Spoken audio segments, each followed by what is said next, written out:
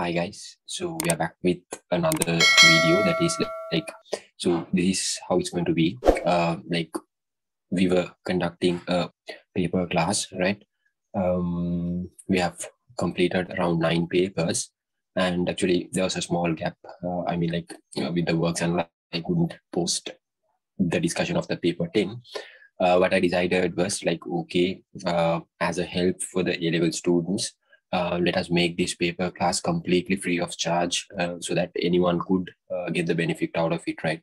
So because of that, so anyone who is willing to join the paper class for free of charge, completely, this would be like we would continue this class in this manner completely until the exams of 22, right? So if anyone wishes to join, so you could just send me a text privately, and then I would add you to the group. So in that case, of course, we would provide you guys Google Forms so that you can mark your answers and get them auto marked and check your progress, right? So that benefit would be given to you. So the discussions are usually going to be posted on the channel, right? So every week, most of the time, right? So most of the time, weekly, we will be discussing a paper, right? That would be how it's going to go. Yeah. So within a month, we'll try our very best to complete 4 papers, right? So 4 papers per month, which means at the end of when it's close by to your exams, you might have completed a lot of papers. And then of course, if you check the standard of the papers, of course, it would be it's going to be pretty standard, right? So because the questions are kind of extracted from very old kind of papers, past papers, model papers, right? So school papers, not very recent ones, because usually the recent past paper questions, of course, you guys have to do, right? So that of course you have to do alone. And also most of the questions we would exactly change the numbers, the answer solutions and all somewhat, and somewhat we would re-edit, right? So therefore this is 100% going to be very, very standard, right? So not just papers that are made for the sake of conducting paper classes, right? So these are very standard papers. So make sure to take your time before you go through the discussion, right? So make sure to take your time and then answer the papers, mark the answers in a Google, the Google form that I provide, and then get your check your progress weekly, and then go through the discussion, right? So you just have to go through the discussion one by one each, which you got the answers incorrect, right? The incorrect answers, you will have to check why you got it incorrect, and also the correct answers if possible. If you have time, what you have to do is you will have to check whether there is whether the method that I teach is much easier than the method that you have taken, right? So you have to be humble enough to do that. All right. So yes, I guess it's pretty clear. So simply, this would be a completely free of charge paper class that would be ongoing until the exams of 22, right? So step by step, we are going to include more questions. For the time being, we have decided to include questions from Unit 1, Unit 2, Unit 3, and Unit 4 until heat. Right? Until heat, we will be including questions. And if you see, usually we are going to include structured essays as well, right? Structured essays, and then also some essay problems, 2 essay problems, 2 structured usually, right? So this would be the pattern of the question paper. So yes, let's get started with, I guess, right? So yeah, all right, guys. Okay, guys, let us move on to the discussion of the paper, right? So in the first question, what they're asking is kilowatt hour is unit of. So this is a very frequent question. Kilowatt hour is a unit of. Usually the first question that you would get mostly is going to be some kind of a problem, something related with the units and dimensions, right? So what is units, what is kilowatt hour? Simply kilowatt hour, we feel like this is a unit of power, right? We feel like, right? Obviously because of these kilowatts, actually it's not a unit of power, so kilowatts means actually it's joules per second, right? Simply watts is, forget about the kilo, 10 to the power 3, right? Joules per second. Hour is once again once again, so we can think about this in this way, right? So kilowatts, so it's power. Kilowatts is power. Hour is time. So power into time is what? Simply, you can remember there is an equation. Power is equal to energy divided by time taken. So energy is equal to what? Power into time taken. So power into time taken can be written as what? Energy. So kilowatt hour is a unit of energy, right? So that will be the answer. It will be a unit of energy. All right. So let's move on to the next. Right. So let us go for the second one. It says once the necessary materials are provided, which of the following thermometers are easiest to construct, right? So it's not like, usually when you see this question, do not get the misconception that this is not regarding what is easy to handle, right? So here what they're asking is which is quite easy to construct, right? So they have given thermocouple, gas thermometer, and glass in thermometer. Obviously, if you think about this, right? So like which is easiest to construct? Actually, the answer is going to be the thermocouple, because to construct a thermocouple, you just only need two wires, right? Two wires, maybe copper and ferrous, right? And then you just have to like join it together, right?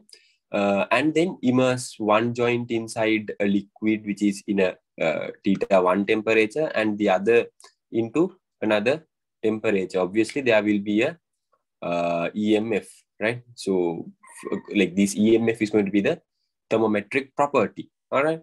So this is pretty easy to design. Actually, you just need only two wires, right? You just only need two wires and two different mediums with different temperatures, right? So in that case, you are going to get a proper thermometric property. But actually, when you use this, when you construct this gas thermometer and all, it's not quite easy, right? It's not quite easy. And then also glass in thermometer, it's also not easy to calibrate. These things are not easy to calibrate and to construct, right? So the easiest is the thermocouple, right? So the answer would be the first one. All right. Okay. Right. So let us go for the third problem, right? So it says the molecular weights of two ideal gases, right, A and B, in a mixture are M1 and M2. What are M1 and M2? M1 and M2 are the molecular weights, the molar mass of A and B gases. What they need is the root mean square speed of gas A and root mean square speed of gas B, right? So simply we know the equation for root mean square speed of a gas is simply C is equal to C squared bar is equal to 3RT over M. We remember this equation. So if you need to get the root mean square speed, we need to include a root to both the sides, right?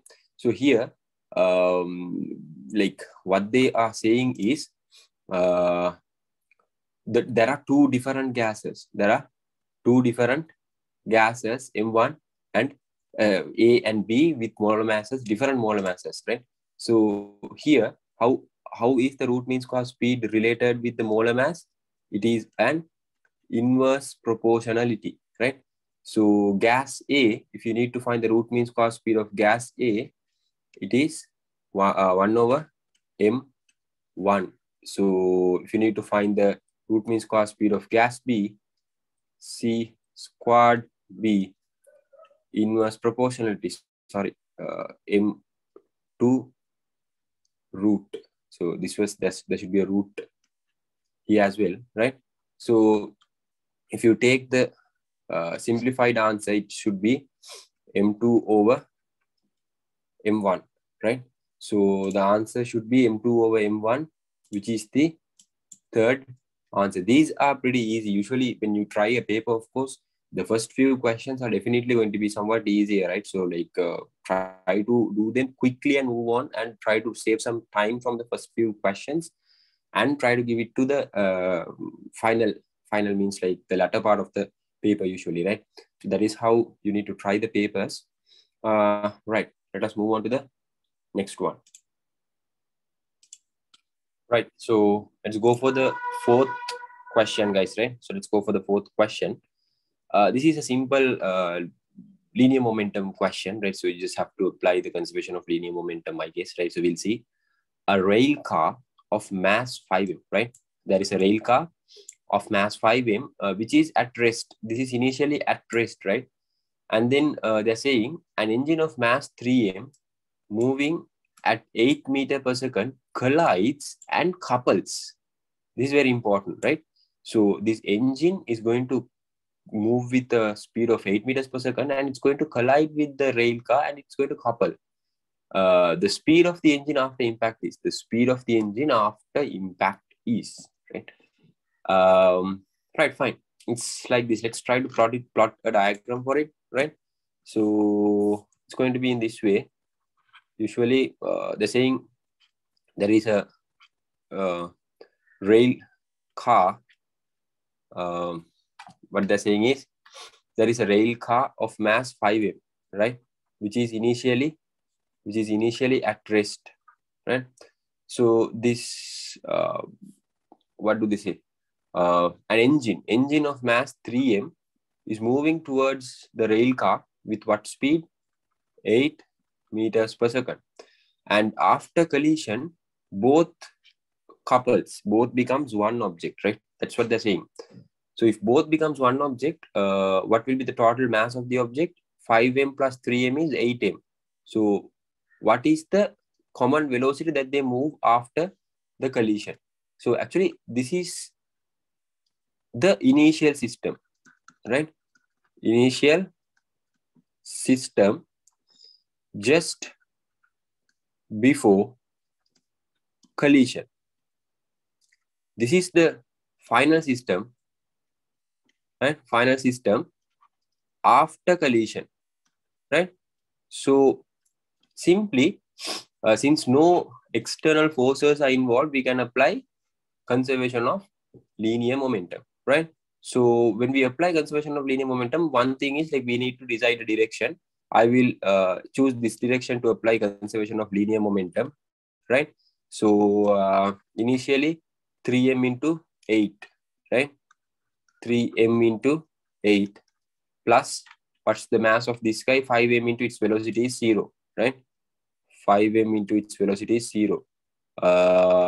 After the final system, like simply conservation of linear momentum means the linear momentum of the initial system is equal to the linear momentum of the final system, right? So what is the linear momentum of the final system? 8m into v, right? 8m into v, which means 3m into 8 is 24 m, and this is 8mv. So this to this cancels. V is going to be 3 meters per second. It's quite straightforward, right?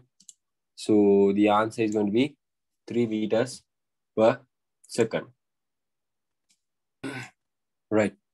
So the fifth one, it says a thin plate of irregular shape. Okay, this is an irregular shape suspended freely by a cord from point A. Okay, initially it is suspended from point A. All right. Okay, this is point A. As so next, the plate is suspended from the point B. Okay, next it's suspended from point B. The center of gravity of the plate is most likely to be found at. So when it is hung at point A, what is the vertical line? The vertical line is this. So we have already studied how to find the center of gravity when it is an irregular shape, right? So we'll have to hang it from one end, and then we'll have to record the vertical line, right? The vertical line. All right. And then so this is the vertical line, right? A dash. When we initially hung it, and then when we hung this hang this for the second time, this is the vertical line. So we know that, we have already studied that. So the point where it cuts the point where these two vertical lines cuts each other is the center of gravity, is where the center of gravity is going to lie.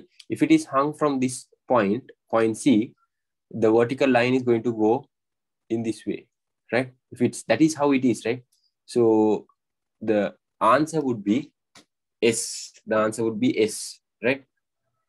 Okay. So, okay, guys, let us go for the sixth question. Here, what it says is like simply they're asking which of the following is not a measurement obtained using one of the laboratory measuring instruments. As the measuring instruments, they have given the meter ruler, traveling microscope, vernier calipers, micrometer, screw gauge, and the spirometer. So I think in order to answer this problem, you need to have an idea of the ranges of these instruments. Meter rule, of course, you can measure from 0 to 100 centimeters, right? So traveling microscope, it's a short range, right? So traveling microscope, vernier calipers are going to be somewhat a smaller range, around between 0 to 12.5 centimeter. This is not exact, right? I'm just saying the overall, right? So the general, the micrometer screw gauge is around 2.5 centimeters or something, right? Spirometer is also kind of a very small value, right? So now 3.015, this is, sorry, now this 3.105 and 0.07 these are measurable. How? Because this spirometer, the spirometer, micrometer screw gauges have very low least counts. Their least counts are something around, like they can take 0.001 range centimeter, right? This amount of least count range can be taken by the spirometer and the micrometer screw gauge. So therefore, like the fifth answer and the third answer are quite possible. And these are quite possible. Although I said it as like it's around 2.5, like maybe you can measure this 3.015 using a spirometer, right? So that depends. Yeah. So other than that, now when you are going for a greater value, like vernier caliper, of course, you can measure. Even there are vernier calipers which have least counts of 0.001 centimeters. Such vernier calipers are there, right? So since the range of a vernier caliper is around 12.5 centimeters, so this is also possible. This is also, possible. This is also possible. Now we have two answers, right? So we have two answers which we have to decide the solution from, right? Now, if you see 45.73 and 72.1, so definitely you need to get these two measurements using what? Using a meter ruler. You do not have any other option. You need to go for a meter ruler, definitely, right? Definitely you'll have to go for a meter ruler, right? So if you go for a meter ruler, is the meter ruler going to have 0.01 centimeters of a least count? No, right? The least count of a meter ruler is 1 millimeter, right? Which means 0.1 centimeters, 0.1 centimeters, right? Yeah. So simply, therefore, like this is possible. You can measure 72.1 centimeters, right? But 45.7 you can measure from a meter ruler, but 73, this cannot be, this cannot be measured. This cannot be measured, right? So therefore, the answer should be the 45.73. That is what you can't find from a measuring instrument, right? So in this question, you need to understand the ranges of the measurement of these measuring instruments. If you do not have an idea, you'll have to find out the exact range of the meter ruler, traveling microscope, vernier caliper, microscope, meter screw gauge, and the spirometer, and how much of a least count they can go up to. meter ruler, the maximum least count that it could go up to is 0.1, as I remember. It's 0.1 centimeters, which means 1 millimeter. So it can't go for 0.01. Therefore, this kind of a measurement cannot be made 45.73 from a meter ruler. 45.7 is possible. 73 is not possible, right? Okay. Let us go for the next problem. So the 7th problem is a quite easy question if you see. This is a question from thermal physics. So it says, having a large bulb, so a large bulb at the end of the stem of a mercury in glass thermometer, right? Mercury in glass thermometer. So let's see what is the purpose actually of having a large bulb in a mercury in glass thermometer, right? So if you see, like we know the sensitivity, let's go for this, right? So the sensitivity of the, when you study the sensitivity of glass thermometer, the sensitivity is directly proportional to the initial, it's directly proportional to the initial volume of the glass, initial volume of the glass bulb, right? Why is this? Because like when the initial volume of the glass tube is high, the volume expansion, how do we write the volume expansion? V naught gamma delta theta. So when the initial volume is high, for a small amount of heat, if you supply a small amount of heat, the increase in volume is high.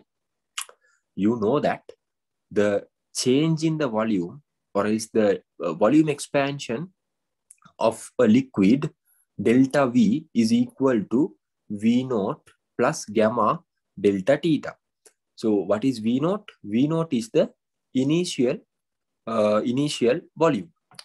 volume of the liquid which is inside this. Like initially the liquid is here, right, inside the glass bulb. So when the initial volume of the liquid is somewhat higher, when you give a small heat, right, for a small temperature change, the change in the volume is somewhat higher. For a small temperature change, if the change in the for a small temperature change, if the change in the thermometric property is high, then sensitivity is high, right? And also, while we are here, sensitivity also is inversely proportional to the radius of the stem. So if we can make the radius much smaller, then the sensitivity will be somewhat higher, right? So this is an inverse proportionality, right? So remember this. Okay, let us go for the 10th question. All right. So therefore the answer would be simply it will increase its sensitivity, right? The answer is it will increase the sensitivity, right? And this increases, sensitivity increases, right? Okay, so next let us go for the 8th question, right? So let us go for the 8th question. In the 8th question, it says a block of ice, right? A block of ice of constant thickness, right? So the thickness is constant, floats on a seawater with 1 centimeter appearing above the water level, right? It has a constant thickness and it floats on seawater such that 1 centimeter is above the water level. If the density of the ice, it should be not EYES, right? So it should be ICE, right? Ice and seawater. They have given the density of ice and seawater. They're asking us to find the total thickness of the ice block. Now this is a question like where you will have to do some calculations, right? So you can't get the solution argumentally, I guess, right? So you'll have to go for a calculation. And also this is, if you see, is going to be a hydrostatic question, right? So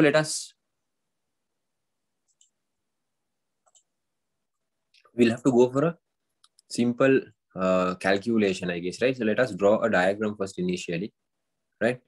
So this is the 8th question, right? So let us draw a diagram. Initially, there is a block, right? Ice block floating on water, right? They're saying 1 centimeter is above the sea water, and it has a constant thickness, which means the area is constant, right? Area is constant, it's a 3D block, right? The area is constant, this is going to look something like this, right? So this is what I consider as the area, and this is the height, right? So let us assume the total height of this block is h, it seems. Let's assume the total height of this block is h, right? So let us mark all the possible forces here. So if it floats, according to the principle of flotation, the weight is equal to the upthrust, isn't it? The weight is equal to the upthrust. If that is the case, since it floats, we can write according to equilibrium, right? mg is equal to u. What is mg? The mass of the ice block. So how do we write the mass of the ice block? The total volume of the ice block, V naught, into its the density of the ice, V rho Ig. And then how do we write the upthrust? Upthrust is the dipped volume. We need to have the dipped volume. So let us assume the dipped volume is V dash. V dash. So V dash rho. What is rho? The density of seawater into G. G to G cancels out. G to G cancels out. So what is V naught? V naught is the total volume. Total volume, how can you find? Total volume, I have taken the total height as simple h. Simple h into the cross-sectional area is going to be the total volume, AH. Rho I is given. Rho I is given. What is V dash? V dash is the dipped volume.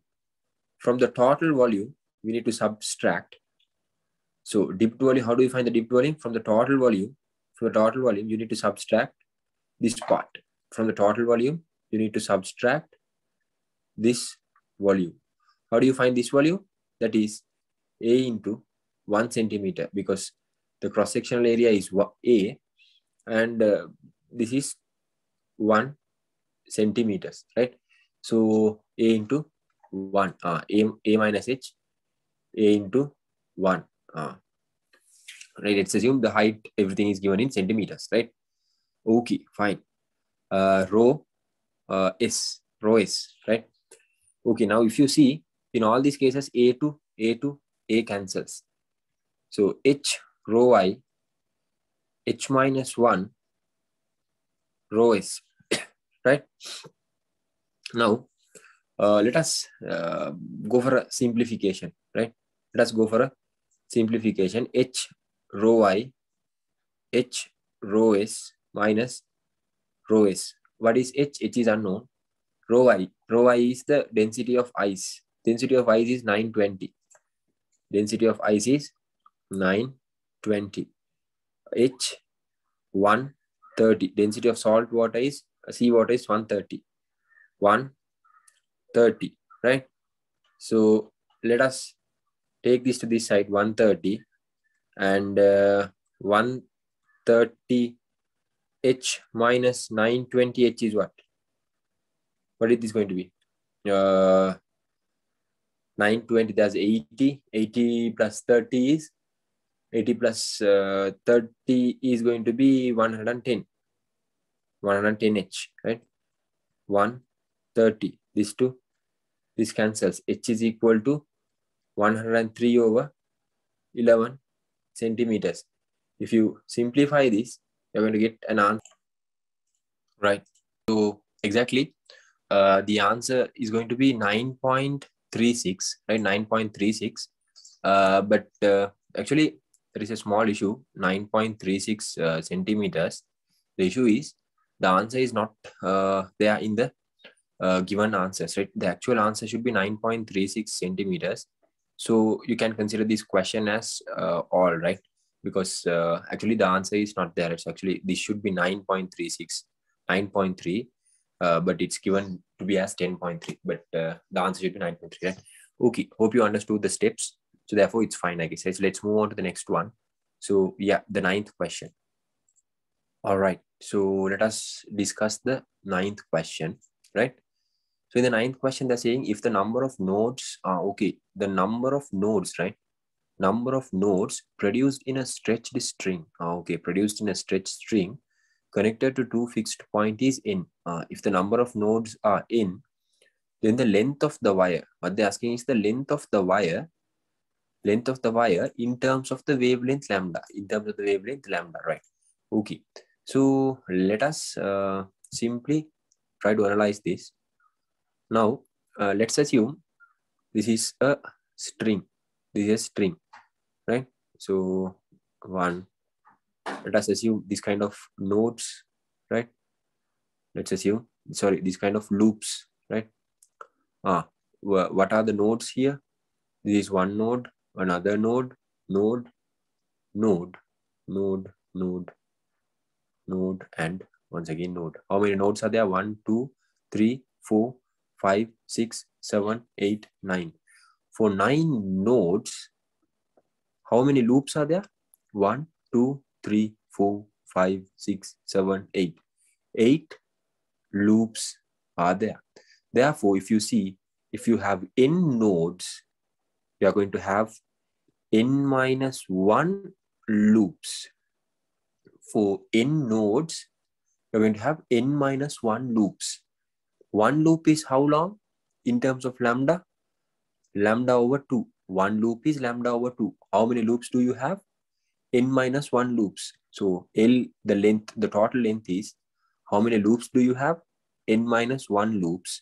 One loop is lambda over 2 long. So therefore L can be equal to n minus 1 lambda over 2. N minus 1 lambda over 2. This is pretty simple, right? So I get the answer, right? Let us move on to the next problem, right? So let us see the 10th question, right? So in the 10th question, it's just the statements. I guess you can come to the answer with simple arguments, right? So like these kind of problems are very frequently seen in your exam paper, right? So past papers, if you see, a lot of ABC problems are there. You need to be quite familiar with how to deal with these kind of problems, right? So right, fine. So the saying, consider the following statements made about the motion of a particle. Now, right? Okay, motion of a particle. The first thing is A. Velocity of a particle cannot be reversed. Okay, velocity of a particle cannot be reversed without changing the direction of its acceleration. Without changing the direction of its acceleration. Is this true? Velocity of a particle cannot be reversed without changing the direction of its acceleration. Shall I give you a hint? What if you, this is the 10th one, right? So let's assume there is a object which is moving under a deceleration. Like now, initially it has a, let's assume a very high velocity. So we are applying an acceleration in this direction, which means like a deceleration, right? So now it's decelerating. Its velocity step by step decelerates and comes to 0. Its velocity comes to 0. If we constantly keep on applying this acceleration in this direction, next what will happen? Next, the object will start to moving the other direction, right? Here, did we change the acceleration's direction? No, acceleration was always acting in this direction. Now also its accelerating is acting in that direction. So very simple example is, if you consider a motion under gravity, right? Acceleration is always g, right? So initially the object goes up and the object turns its direction and comes down. Like in order to change the direction of the velocity, initially it's going up, right? Initially it's going up and then finally it's coming down. In order to change its velocity, the direction of the velocity, do you need to change the acceleration direction? No, it's always the same. It's always downwards, acting downwards, right? So that statement is not going to be correct, right? So that statement is incorrect. And then they're saying when a particle is projected vertically downwards with a large velocity, when a particle is projected downwards with a large velocity, right, vertically downwards, large initial velocity, its acceleration will exceed, it's not exceed, right? Exceed the acceleration due to gravity. No, it doesn't matter whatever the speed, whatever the initial speed that you apply to an object, always it is going to go under gravitational acceleration. It doesn't matter what velocity that you are going to apply to this object. When you project it down, always it's going to move under the gravitational acceleration. So that statement is also going to be wrong. When the acceleration of the particle is 0, it must necessarily be at rest. That's completely wrong. So when the acceleration is 0, it can perform a uniform velocity motion, right? It can perform a uniform velocity motion. In that case, it doesn't have to necessarily be at rest. So I guess the fifth one should be the answer, right? Actually, the fifth is the answer, right? Okay, so we just need to discuss the 12th one right now. So let us see. It says 3 identical lights spring balances, right? So 3 identical light spring balances are connected to form an equilateral triangle. It is connected to form an equilateral triangle, right? This is an equilateral triangle. If the arrangement is subjected to 3 equal coplanar forces. So if the arrangement is subjected to 3 equal coplanar forces, then when the system is at equilibrium, we need to find the reading of the spring balances when the system is arranged in this kind of a manner, right? So 3 wires is subjected to 3 equal coplanar forces in this way, and to these wires, if spring balances are connected, so what would be the readings of the spring balances? That's what they are asking. So let us see. So here, actually, they have supplied 10 Newton forces to all these directions. 10, right? 10. And then this is an equilateral triangle, right? Equilateral triangle. So the internal angle is 60. This should be 30. This would be 30 each, right? This would be 30 each, right? Now, so let us mark the tensions on these strings. This is one string T1. T1, T1. This would be another string. This would be T2, T2. This would be another string. Here it would be T3, T3. So if we somehow found these T1, T2, and T3, that would be the readings of the spring balances. You know why? So if you connect a spring balance in this way, a mass to a spring balance in this way, so the spring balance directly reads what exactly? It reads the tension which is acting directly below it. The reading will be the tension which acts directly below the spring balance. We know that, right? So if T is mg, so the reading would be mg, right? So simply if we can find T2, T3, and T1 separately, that would be the readings, right? So this is the long method, right? So you might have a pretty easy method you can follow if you are quite familiar with them, right? So so this is simply the long method, right? So for each of these points, let's assume this is the point A, this is point B, this is point C. For each of these points, I'm going to consider the equilibrium, and I'm going to apply equilibrium equations, right? So I'm going to consider equilibrium at point A, right? So 10 newtons is equal to what? T1 cos 30, T3 cos 30. If we consider apply equilibrium in this direction, 10 is equal to T1 cos 30 plus T3 cos 30. T3 cos 30. This is, once again, I'm saying long method, right? When we apply equilibrium for point B, similarly, if we apply equilibrium for point B, 10 is equal to T3 cos 30, T2 cos 30. T3 cos 30, T2 cos 30. So this is the second equation. Third equation, if you apply equilibrium to point C, T1 cos 30, T2 cos 30, right? So all these are applied in this different directions, right? So 10 is equal to, what is it? T1 cos 30, T2 cos 30. T1 cos 30 plus T2 cos 30, right? So next what I'm going to do is, T1 and T3 is there, T1 and T2 is there. So what I'm going to do is, I'm going to subtract the second equation from the first equation. I'm going to subtract the second equation from the first equation, right? If I subtract the second equation, right? If I subtract the second equation from the third equation, what I'm going to get? 10 minus 10. This cancels out. So T3 cos 30 minus T1 cos 30. This is the fourth equation, right?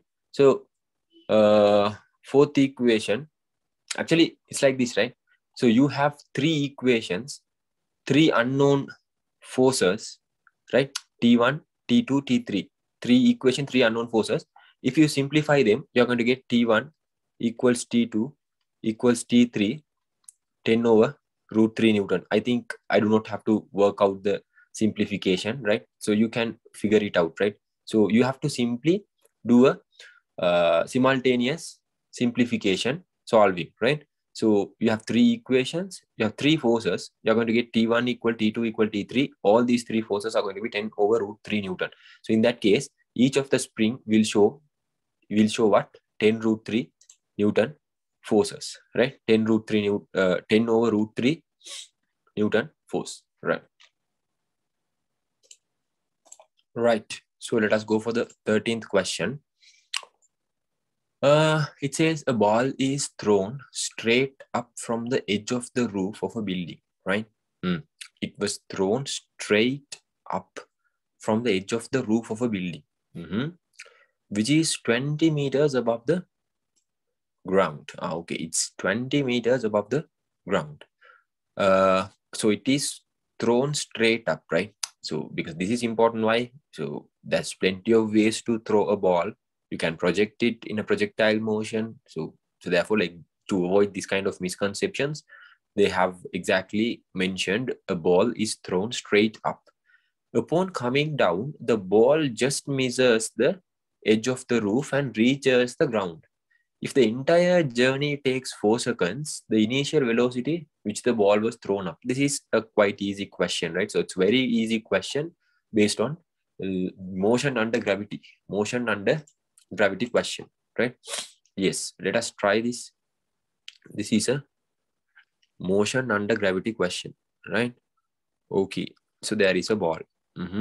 They have projected it straight up. So it goes up, and when it returns back, it just misses the edge of the roof and it reaches the ground. It reaches the ground, right? They have told it takes t equal 4 seconds to complete the entire journey. And also they have given the height is 20 meters. The height is 20 meters. This height is 20 meters. So let us assume this is point A. This is point B. What can we apply? We can apply from A to B. From A to B motion, we are going to apply in the downward direction is equal ut plus half AT squared. S equal UT plus half AT squared. What is the downward motion? The downward displacement? It is 20. The downward displacement is 20. What is the initial upward velocity? Let's assume it is U. In this case, we need to substitute that as minus U. Why? Because I'm applying the equation downwards, right? So let us, what is the time? The time, it took 4 seconds for the complete motion from A to B. When it is coming down, it's going to come down with gravitation acceleration. So therefore the acceleration is 10. Time is 4 squared. So 20 minus 4U plus 5 into 16. If you simplify this, I think you're going to get something, right? So you're going to get something around, so here it's 20, right? 20 minus 4U plus 80. So plus 4U is equal to 60.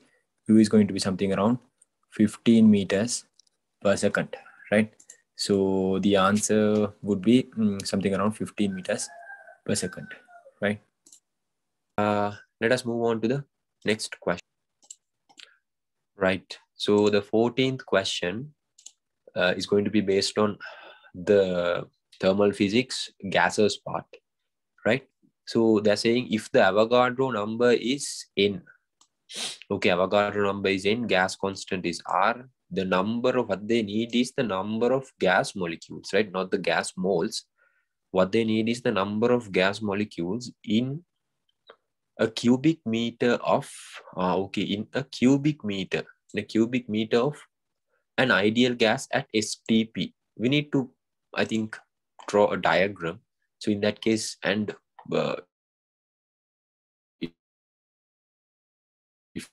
it's easy for us to analyze it. So it is standard temperature pressure, right? STP means standard temperature pressure. Standard pressure is what? 1.01, right? It's 1.01 into 10 to the power 5 pascals, right? What is the standard temperature? Standard temperature is 298 Kelvin, right? And then they're saying the volume is 1 cubic meters. 1 cubic meters, right? We need to find what? The number of molecules. The number of gas molecules in this. So we have an equation. What is it? PV is equal to nRT, isn't it? We have an equation, PV is equal to nRT. How do we relate capital N here? So we know the number of moles into Avogadro constant can be written as the number of molecules, right? The number of moles into Avogadro constant can be written as number of molecules. So the number of moles can be written further as capital N over L.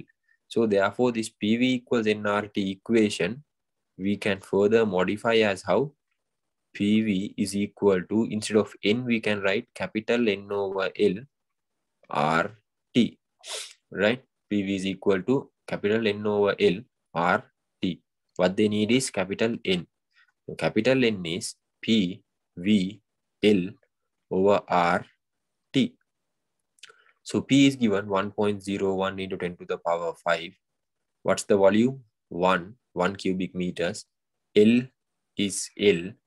R 298. So is there, sorry, they have taken here the standard temperature as 273, guys, right?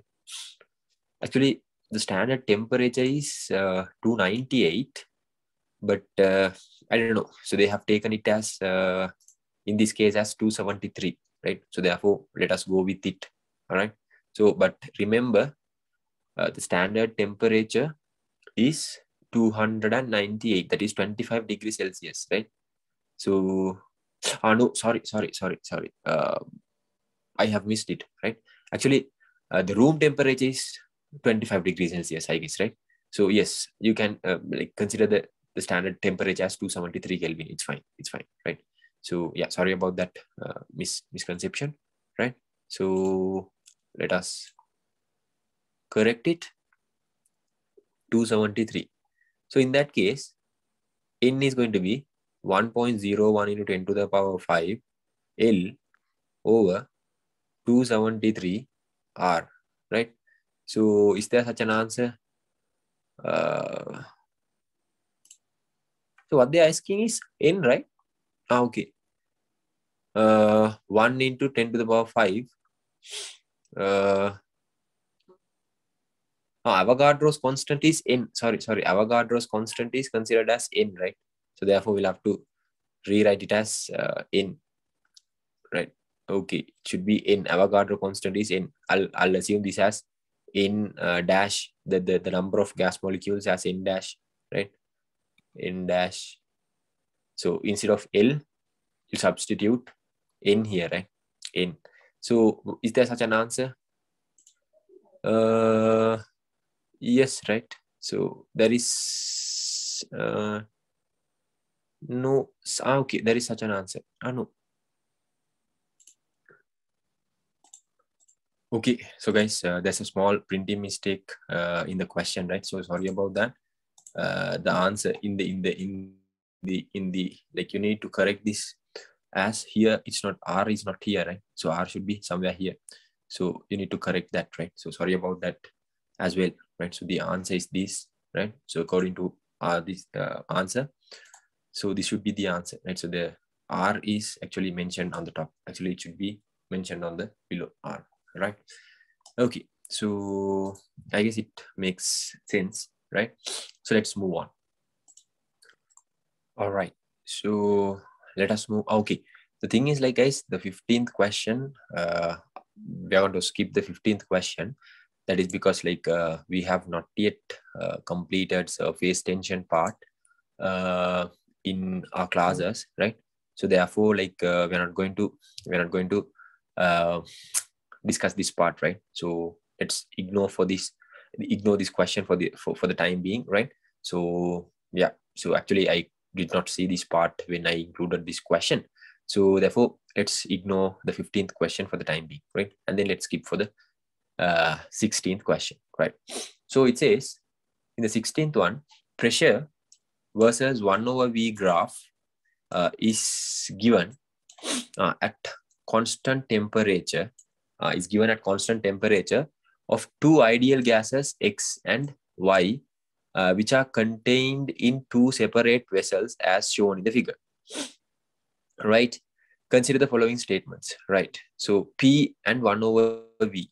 So let us try to figure it out here itself. So P V is equal to what? N R T. We can further write PV is equal to mass over molar mass RT. So P M R T over capital M into 1 over V. I took this V below, right? So this is what? Y equal M X. This is Y equal MX, right? So the gradient is what now? This complete part, right? So the gradient is what here? The gradient M is the mass R over molar mass. So you can clearly see that the gradient of X is greater than the gradient of Y. Gradient of X is greater than the gradient of Y, right? Mx is greater than My. This is clear. So the possible reasons, let us see. The number of moles of gas X is greater than gas Y. The number of moles in gas X is greater than gas Y. Yeah, it's possible, right? The number of moles means this, M over capital M, right? The number of moles of gas X, when the number of moles of gas X is greater, its gradient is going to be greater. So it's correct, right? Actually, the gradient of X is greater than gradient of Y. So therefore, it's correct. Curve of X can be coincide with the curve of Y. This curve, right? X curve can be brought such that it's going to coincide with Y by removing a certain amount of gas X. If we remove a certain amount of gas X, right? What happens if you remove a certain amount of gas X? If you remove a certain amount of gas X, what happens is, ultimately, if you remove a certain amount of gas X, its gradient is going to decrease. Its gradient is going to decrease. If its gradient decreases, it may fall on this line, right? We can make it coincide with Y. If we can decrease the gradient of X, we can make it to coincide with Y. So therefore, it's possible. It is possible. The final. The molecular weight of the gas X must be larger than that of Y. Molecular weight. So let us check the molecular weight. The gradient is mass R over capital M. So we know that the gradient of X is greater than gradient of Y. Mx is greater than My. So this the gradient of X is greater. Gradient of X is greater. Therefore, the molar mass of X should be lesser, right? Molar mass of X should be lesser than the molar mass of Y. Molar mass of X, it's not going to be larger, it should be less than. So therefore it's wrong. So the correct answer is A and B. Right. So let's discuss the 17th question. So it says the velocity time, okay, Vt curve of the particle of mass simple m moving on a straight line is shown in the figure. Consider the following statements. The first statement, okay, they have given a Vt graph, right? Based on the Vt graph, they have given us simply few statements, right? Right. So yeah. So let us check the statement 1 first. It says the particle returns to its initial position at the end of the motion. So how do we decide it? Whether it returns back to its initial position. Let's assume it started somewhere here, right? At a certain point. Like in a VT graph, the area under the curve gives you the displacement, right? So if you check, initially it has a positive displacement. It has a positive displacement, a certain amount of positive displacement, right? And then once again, there is a negative displacement. Sorry, the area under the curve is once again going to be negative. When it once again becomes negative, it's quite, you can see both these areas are equal. So therefore, if the area is becoming negative, it means the displacement is becoming negative, right? So it's returning back. It's moving forward means its displacement increases. Positive displacement, positive area. It's returning back means its displacement decreases. Its displacement decreases. Area is going to be negative. So therefore, that statement is correct. It returns back to its initial position. And then they are saying under the B part, the acceleration of the particle does not change directions. Does not change directions. Let's see whether it's true, right? So actually, what is in a VT graph, how is the acceleration going to be given as? Right? Initially, if we check the area, it has a positive, and this is positive. So tan theta is what? The area is the gradient. Gradient is tan theta. Tan theta is positive over positive. So therefore, the area acceleration is positive. If you see this, the acceleration of this part, it has a when you get the tan theta, or else the gradient, it's negative. This is negative, and this is also negative. Why? Why do I say it's negative, this part? Because you need to subtract from a lesser value, you need to subtract a higher value. From a lesser value, when you subtract a higher value, you're going to get negative value. So therefore, negative over negative, once again, the acceleration is positive, right? So therefore, always the acceleration is in positive, which means it's in the same direction, right? Okay, it's in the same direction, right? That's also correct. At T equal, then next they're saying at T equal t naught, at t equal t naught, the impulse acting on the particle is infinite. The impulse acting on the particle is infinite. Is the impulse acting on the particle infinite? What do you think? What do you think? At t equal t naught, somewhere here, what is the impulse? Impulse is, impulse is change in momentum. Impulse is change in momentum, mv minus mu. So what is the final momentum? M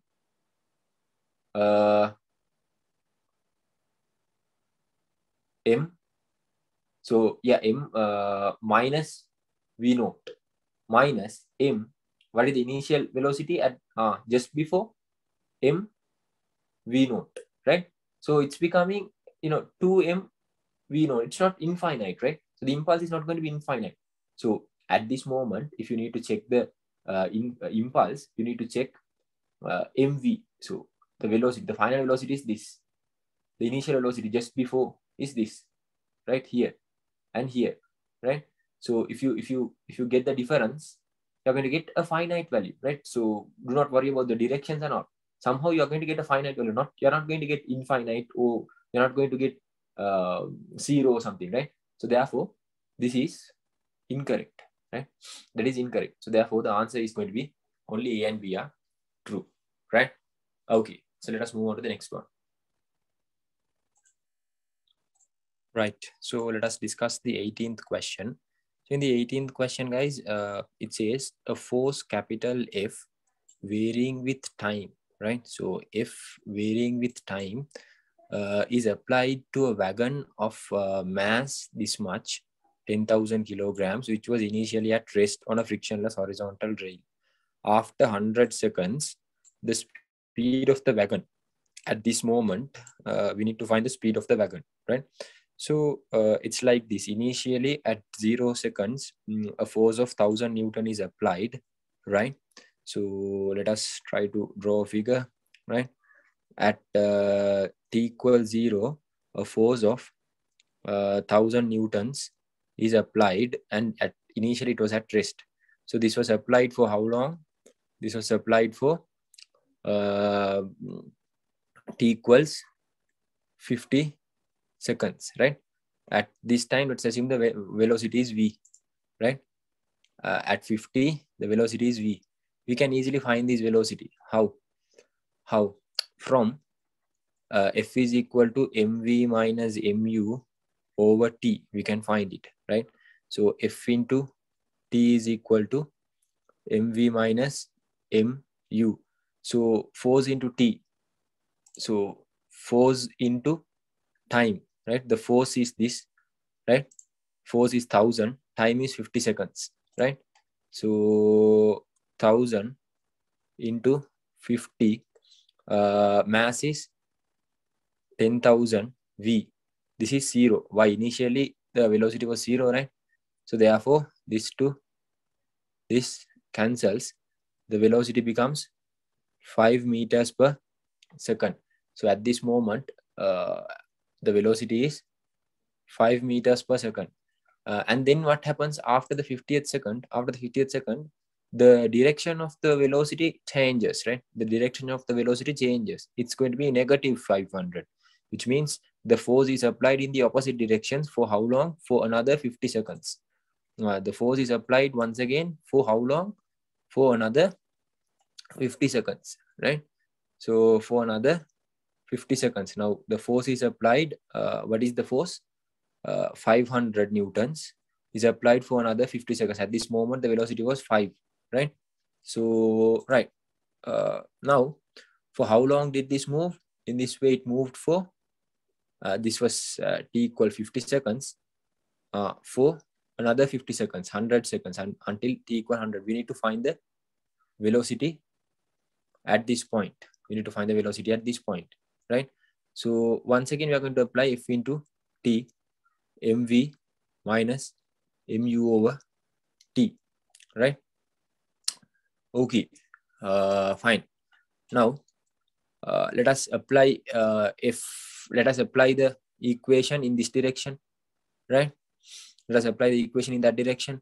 So in that case, minus 500 into time is 50. Mass is mv dash. Mv dash minus mv, right? Mv dash minus mv.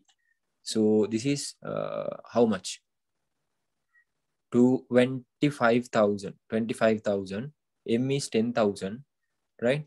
V dash is what? V dash is what we need to find. Minus 5, right? This cancels. All right.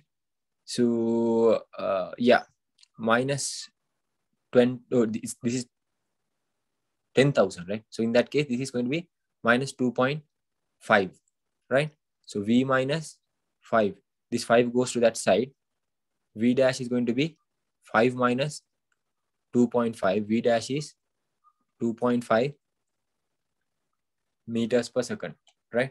So at this moment, the velocity due to the force applying in the opposite direction from V equal 5 meters per second, the velocity decreased to 2.5 meters per second. So the answer would be the first one, right? The first answer, right? Right. So let us discuss the 19th one. So here it says 2 rods A and B of equal dimensions, right? So the dimensions are going to be equal, the lengths, right? The lengths and the area, all these things are going to be equal, are joined together to form a single rod. Okay, they are joined together to form a single rod, which is then rigidly fixed at the center. Okay, it's rigidly fixed at the center. The densities of the materials A and B are equal, right? So the densities of A and B are equal. But Young's modulus of A is 4 times the Young's modulus of B. Young's modulus of A is 4 times the Young's modulus of B. When the rod is dropped at one end, 2 different frequencies FA and FB are heard from A and B respectively. The ratio of FA and FB. So let us mark the required things on the diagram, right? So that will be the easiest way, I guess, right? So yes, the 19th problem, right? Right. So it's like this, something like this, right? So from here it's fixed, right? So they're saying the densities of this is rho A, this is rho B, let's assume this is LA and this is LB, right? So they're saying rho A is equal to rho B, the densities are equal, LA is equal to LB, the dimensions are equal. If the Young's modulus of A is YA and this is YB, then they are saying the Young's modulus of YA is 4 times the Young's modulus of YB, isn't it? That's what they're saying, right? So 4 times that of B, right? So how do we write the frequency of one rod? Frequency in a rod, how do we write the fundamental frequency in a rod? Fundamental frequency in a rod can be written as F naught is equal to 1 over 2L root Y over rho, right? Root Y over rho is the velocity, right? The velocity, right? So velocity in solids are Y over rho. Velocity of waves in a solid is root Y over rho, right? So therefore frequency is 1 over 2L root Y over rho, right? This is the fundamental frequency, right? Because, you know, inside a rod also, this is how a fundamental frequency is going to take place. This is lambda over 2, right? Lambda over 2 is L, lambda is 2L, right? So V equal F lambda. So F is equal to V over lambda. V is root Y over rho. Lambda is 2L, right? So this is how I got the fundamental frequency. So FA over FB, FA over FB, right? FA 1 over 2LA root YA over rho A, 1 over 2LB YB over rho B, right? So I just wrote the upside down. This, the FB is in the below, so therefore I took the reciprocal, right? So these things are pretty simple calculations. These two, this cancels, LA to LB cancels, why? They are equal. Rho A to rho B cancels because they are equal. FA to FB in that case is what? So root YA over YB, right? Root YA is 1. YA over YB is 4, right? So FA over FB is 2:1, right? So the answer is going to be 2:1, right? So the answer is going to be 2:1, right? So let's discuss the final question, guys, right? So it says hot air balloon hot air balloon of constant volume, right? So constant volume is initially at 100 degrees Celsius. When the temperature of the air inside the balloon is raised by 2 degrees Celsius, the fraction of air which escapes is equal to. They have asked us to assume that the gas inside the balloon behaves as ideal and the pressure inside the balloon is constant, right? Okay, so this is not a very difficult question if you see, guys, right? So let us initially consider, okay, this is the balloon when it was initially 100 degrees Celsius. When 100 degrees means 373. Pressure is P, volume is V. Next, what happens? And then the number of moles was N1, let's assume. When the temperature is increased by 2 degrees Celsius, now the current temperature is 275 Kelvin, right? So what is the new number of moles? N2. Some amount of moles might have left. So the remaining is N2, let's assume. Volume is V, pressure is P, because pressure is always constant, right? So for the first instance, let us write PV equals nRT. PV equals nRT, and let us subject N1 is equal to PV R. What is the temperature? 373. This is the first equation. So once again, for the second instance, after we increase the temperature, some amount of mass is going to go out, right? So and then the remaining number of moles of gas would be N2. So for that, of course, once again we will write PV is equal to nRT, right? So N2 here is going to be what? P, pressure is P, velocity, volume is V. It's not going to change, right? Our temperature is going to change, 375. This is 2. So what do they ask now? They're asking us to find the change. They are asking us to find the fraction of the air which escapes, delta N to N1, right? Delta N, how do you write? N1 minus N2 over N1, right? N1 is PV R 373. This is N2 is PV R 375. N1 is PV R 373. PV to PV to PV to R to R to R cancels. So what remains is what? 375 minus 373. If you simplify, 375 into 373 divide by 373. This cancels.